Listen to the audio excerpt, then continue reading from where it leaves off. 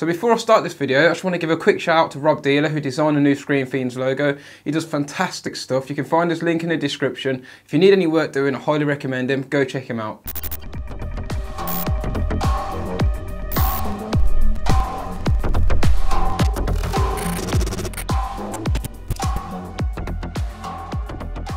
When all your franchises are collapsing around you, leave it to Lego to save the day, because not all heroes wear capes. I'm Luke from Screen Fiends, and today I'm going to be looking at the Lego Batman movie. I'm Batman. So for those of you that love the 2014 Lego movie, like myself, you'll be pleased to know that Lego Batman is every bit as good as its spiritual predecessor.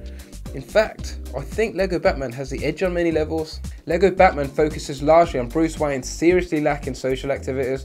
Sure, Bruce Wayne is a billionaire playboy, but he's very much alone, something echoed by the vast emptiness of his Batcave.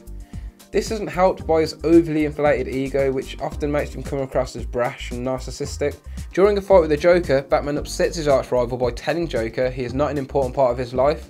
This leads the Joker to seek the ultimate revenge, with the aid of a rogues gallery of some of cinema's most memorable villains. So being a Lego movie and a kids film, of course this is much lighter than anything else that we've seen recently.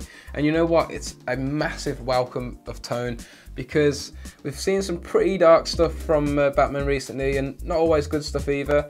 And this is something Lego Batman is well aware of. It's absolutely chock full of Easter eggs and hidden things and references and fan service. It's fantastic. I watched the film and I was picking up so many sort of hidden references. I'm completely nerding out. So what I get from watching Lego Batman is I feel the creators are massive Batman fanatics, and they have a real love and respect for the source material, something I don't feel applies to some of the more recent efforts. The performances are fantastic all around, especially Will Arnett as Batman.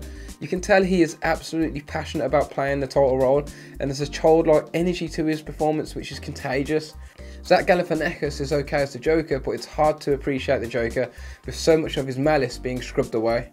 What's that you say the pencil trick isn't appropriate for youngsters? I beg to differ. What better way to learn magic and the dangers of the incorrect use of stationery than the pencil trick? So I'm sure I could be a lot harsher with this film. I bet I could nitpick it and be really lay into it and critique it, but you know what?